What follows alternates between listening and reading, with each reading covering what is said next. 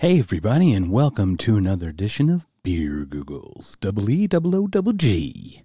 Today we're going to talk about a fun phenomena, kindly dubbed the Mandela Effect after Nelson Mandela. The reason it's called the Mandela Effect is because there's a woman, her name is Fiona Broom. She's a self-described paranormal consultant. And she said it was in reference to her false memory of the death of South African President Nelson Mandela in prison in the 80s. But he actually was released from prison and served as president of South Africa. He actually died in 2013. But she claims that she has this vivid memory of this happening. And I think even his widow giving a speech as well. And she said the memory was claimed to be shared by thousands of other people, or perhaps thousands. So that's the Mandela Effect. I was going to share 10 fun little Mandela Effect things in your life that might blow your mind. It'll make you question reality itself. And I'm going to start with the first one. Many people have played this game since childhood, and as parents and as adults, the game of Monopoly. For decades, Rich Uncle Pennybags, or Mr. Monopoly, the guy on the cover, on the box, the mascot for Monopoly, right? They insist that he has that full tuxedo attire with a monocle. But no, there is no monocle. He's never worn a monocle. So people appear to be conflating his depiction with that of Mr. Peanut, who also is dressed in that tuxedo garb. But no, he does not have a monocle. And I think there was a woman on Twitter, I think TikTok actually, and I think they did articles on it. I think the video went viral. She was crying in her bed, and she was saying how the dimensions changed because her whole life, Mr. Monopoly had a monocle, and he actually never did. So that may blow your mind. If you guys have that picture of the guy with the mustache and the cane and the top hat, I also can totally get the monocle thing, but Mr. Peanut is kind of that conflation because he was also dressed like tuxedo style. Speaking of peanuts, the next one, if you look forward to your school lunch break because your parent or guardian packed Jiffy peanut butter sandwich, your childhood may be a lie. Jif and Skippy brands exist, but there's never been a Jiffy brand. So what happens is there's a conflation of two of the very popular brands, Jif and Skippy, and it becomes Jiffy. So now it's like ingrained in the memory, boom, done. So that's an interesting one as well. The next one is from a famous movie, Silence of the Lambs. It's stated by Anthony Hopkins. The tense meetings between imprisoned cannibal Hannibal Lecter and FBI agent Clarice Starling, I think that was Jodie Foster, fueled 1991's Silence of the Lambs, based on the Thomas Harris novel. Hello, Clarice has become a default line reading for people looking to emulate Anthony Hopkins' creepy Lecter. But the killer never says the line in the movie. Instead, he says, "Good morning," when meeting Starling for the first time. People remember Lecter greeting Starling and remember him saying Clarice in a melodic tone, creating a false memory of a classic non-quote. Your memory can try to recreate things based on available evidence using context clues, Brewer says. And Brewer's one of the psychologists on this in this article. So that's an interesting one as well. I always said, "Hello, Clarice. Fava beans."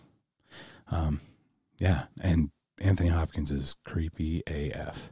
So, and probably like super like awesome to hang around because he's that crazy. But the next one I have, the Fruit of the Loom label. So anybody who's had the underwear with the Fruit of the Loom, there's a bunch of fruit. I remembered as well.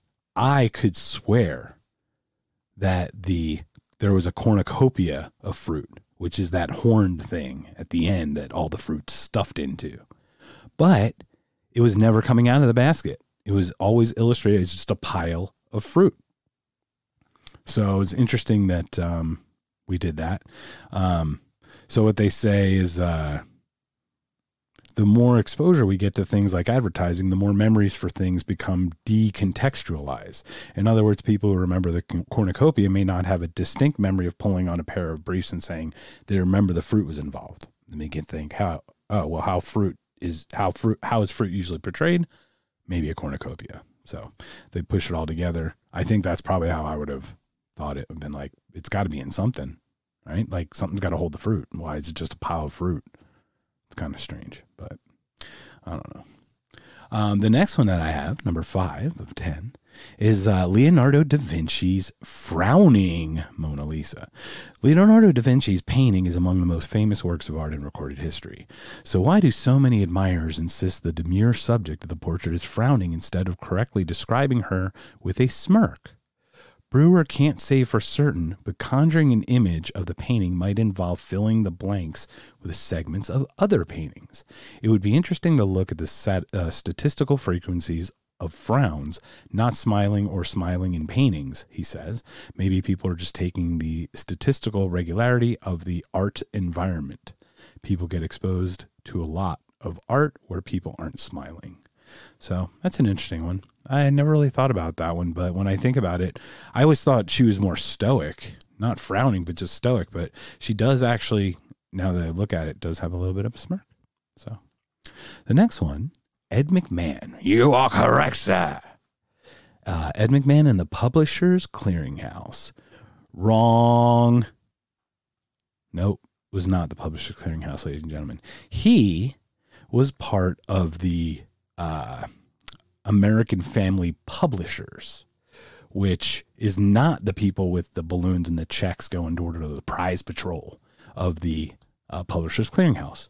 So obviously you remember Ed McMahon. You think that he's part of that, but he's not. He's actually part of a different one, the American Family Publishers, not the Publishers Clearinghouse. So that's an interesting one. I guess I would have done the same thing, but I just remember him standing there doing his little, you could win big. It was a very great impression by Phil Hartman in Saturday Night Live for sure. So, all right, number 7. The next one we have the Berenstain Bears. I love this one because I would spell Berenstain Berenstein. Stein, Stein, like Berenstain Bears, Berenstain Bears. And it's actually Berenstain Bears. It's Berenstain. But if you were asked probably like to write it out, if you remember like the cover, you would have probably spelled it Berenstain, Stein. So it's just one of those ones that you just, you're just exposed to misspelled words, and they misspelled words get, popped in your memory and whatnot. So it's an interesting one. The next one, for all you nerds out there, that would be including myself, C-3PO's golden moment. The Mandela Effect is strong in Star Wars fans, who sometimes err in quoting the film's dialogue, but also recall protocol droid C-3PO as having a gold-plated chassis. And he does, with one notable exception. The lower portion of his right leg below the knee was silver when we first saw him, a fact that sometimes surprises people who have seen the original trilogy dozens of times. People trying to reconstruct an event are taking whatever information they can, which can mean glossing over things or making inferences, Brewer says. Unless you started at the droid's leg, you probably just assumed he was all the same color, or he was the same color all over. And I do remember that in the original. Help me, Obi-Wan. You're my only hope. That's an interesting one, too, because everyone does think, and I think a lot of people always thought, like, super shiny, but he was, like, pretty dirty at some points. So the next one is an interesting one because a lot of people get dressed up as this character from the movies for Halloween. It would be Tom Cruise's character in Risky Business. If you remember the Halloween costume, everybody's picturing it right now. It's like a white button-down long-sleeve shirt, underwear, socks, and sunglasses, right? Aha! Remember Tom Cruise dancing in his underwear, a dress shirt, and Ray-Bans while home alone in the 83's Risky Business? That would be 1983. Your brain got most of it right. If you watch that now iconic scene again, you may be surprised to see Cruise isn't wearing sunglasses. The mistake likely comes from seeing Cruise in the shades in other scenes of the film, in other scenes or in the film's advertising material. When you watch a movie, it's a big chunk of information, Brewer says, and a lot of things happen in that chunk. When you go back to recreate it, you'll get interference from other things that happen in the movie. And that is true because I think the cover is like red and black kind of border with Tom Cruise with the Ray-Bans on. So, and that is a thing. Everyone wears the sunglasses, so they conflate that scene, even though he did not wear sunglasses in the scene. Last one, everybody. This one, I remember this one crazily as well. So it kind of reminds me of the Jif and Skippy thing. So, Shaq, Mr. O'Neal, Shaquille, multiple time champion. He was in a couple movies. And he was in a movie called what everyone thought Shazam because his name was Shaq, but it actually was Kazam. So that's the 10th one. The most startling example of the Mandela Effect, the widespread belief that an entire feature film exists titled Shazam, starring actor and comedian Sinbad as a genie.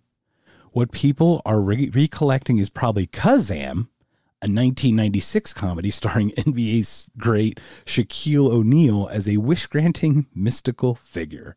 Part of the confusion stems from the fact that Sinbad appeared in several children's films in the 1990s.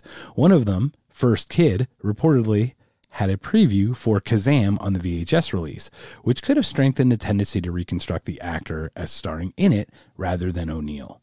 This one is so convincing, even Brewer himself says he caught himself remembering it. So actually, it wasn't that it was not the movie Shazam, but Sinbad in Shazam, not Shaq in Kazam. And that movie never existed with Sinbad. So that's a very interesting one. So those have been 10 fun little Mandela effects. You will come across a ton of these. If you beer Google Mandela Effect, you'll see like ones that say like 50 and 40. I wasn't going to bore you. I was going to try to keep it nice and succinct. Oh my gosh. I made it under 15 minutes, ladies and gentlemen. Very proud of myself. You could do me a favor. Please subscribe, follow, rate, review. Love to hear from you. Love to hear feedback. If you have some Mandela Effect stuff, send it my way. I'd love to, I'd be happy to talk about it or to post it. So send it to info@noctconscious.com or at @NoctCon on Twitter, I think. So follow us. Love it. Thanks so much for joining us. We will be here. Today was actually, it's Thursday, May 6th. This will be released tomorrow, May 7th, Friday. But on May, is it 11th, I think? On Tuesday, I've got a friend of mine, Frankie J. from the Frankie J has a podcast. He's got some cause he works on. So I loved his story. So I had a nice little conversation with him. And then we're going to play that on Tuesday. Thank you, everybody, for joining me again. I hope you guys have a great day. Take care.